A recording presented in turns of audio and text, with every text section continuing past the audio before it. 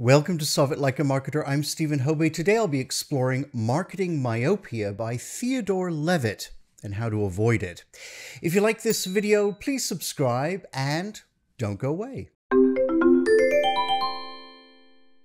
Now, Theodore Levitt was a German-born American economist and professor at the Harvard Business School. He's also known for popularizing the term globalization. Now, he was born in 1925 in Germany, but he later moved to Dayton, Ohio. He was drafted into the U.S. Army before graduating and served in Europe during World War II.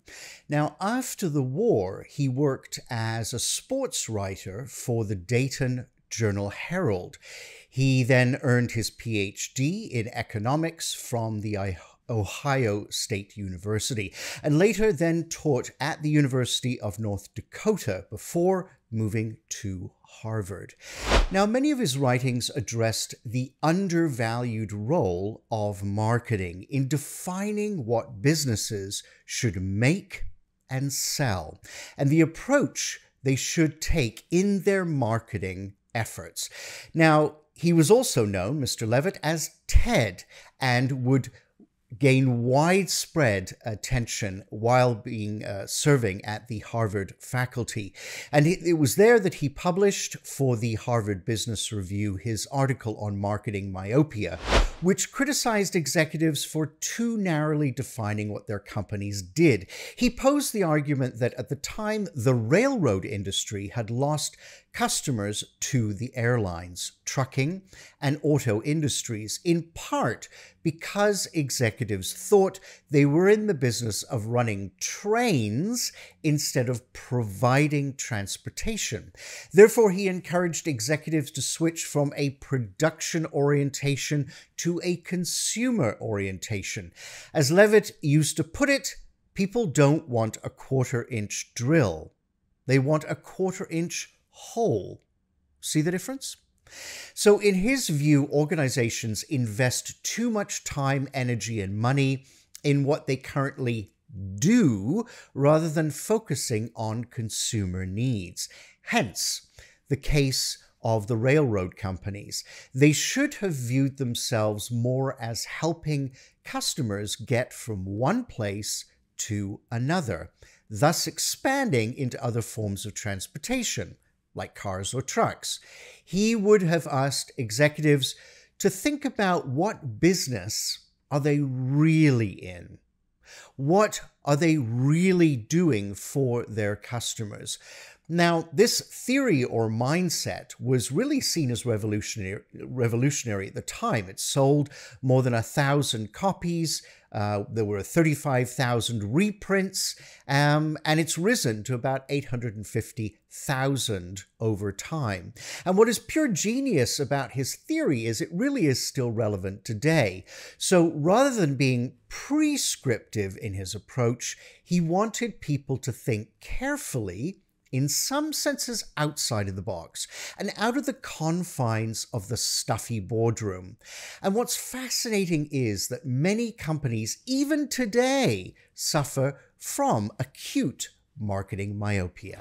But what are some of the causes of marketing myopia? Well, number one, a business only anticipates growth. So some companies may believe they are in a growth industry or that their product has no competitive substitutes in the marketplace. So this can lead to a false sense of security and is certainly a myopic perspective. So always consider all forms of competition that are out there. It's easy for companies to become complacent. So you need to be consistently conducting market research and doing environmental scans to stay competitive. Number two, a company may lack clear goals. So companies should have clear short-term and long-term goals. Basically, you can't exist in a vacuum, so you need both these long-term and short-term growth strategies and business goals. So always consider your consumers and their changing needs. So you may have a great product, but Is this what the consumer needs in the here and now? Number 3, leaders want fast results or quick wins. So it's fine to have the low-hanging fruit mindset, but you really can't rely on this. This doesn't make for a competitive edge or for company growth, and in essence, you will remain static.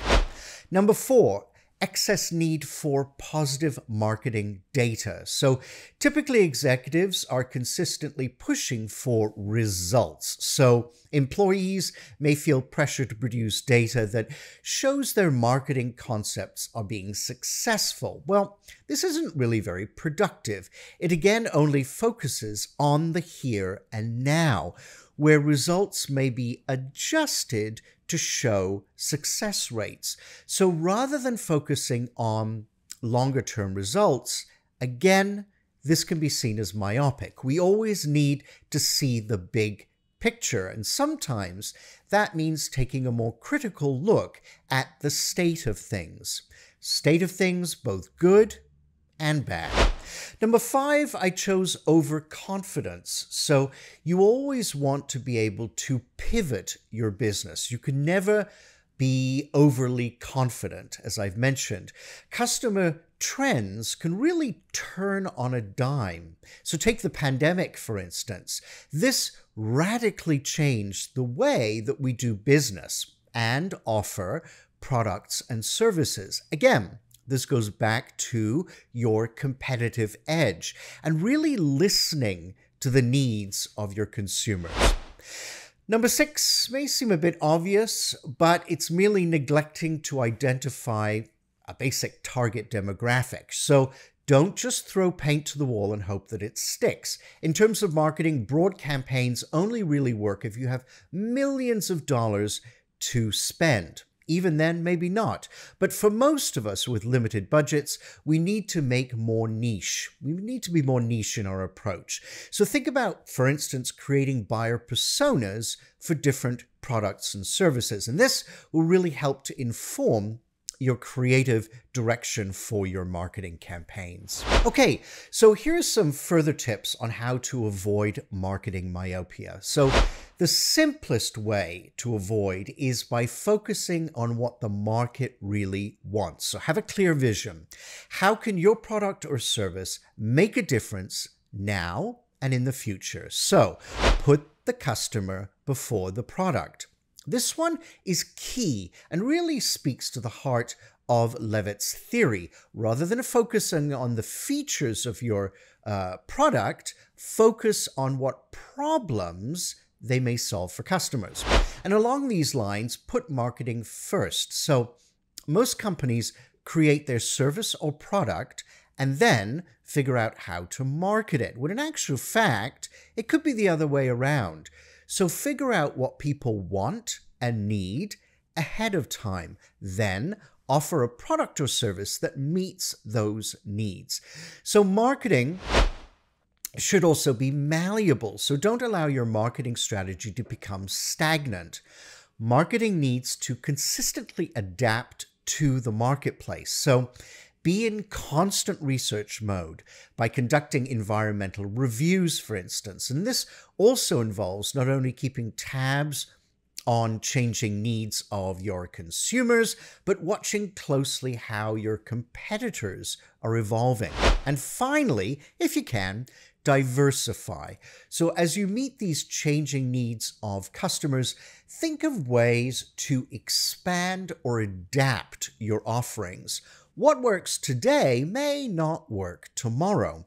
So always focus on what your company's point of differentiation is. What makes you truly unique, and how what you offer is the very best option for consumers to engage with. If you'd like to see more videos like this, hit that subscribe button and please share so that other people can also enjoy my videos. You can also catch me on Instagram and Facebook for extra content and you never miss an episode, or you can connect with me on LinkedIn. All those links are below. I'll see you every week with a new video, so please stay tuned and together let's solve it like a marketer.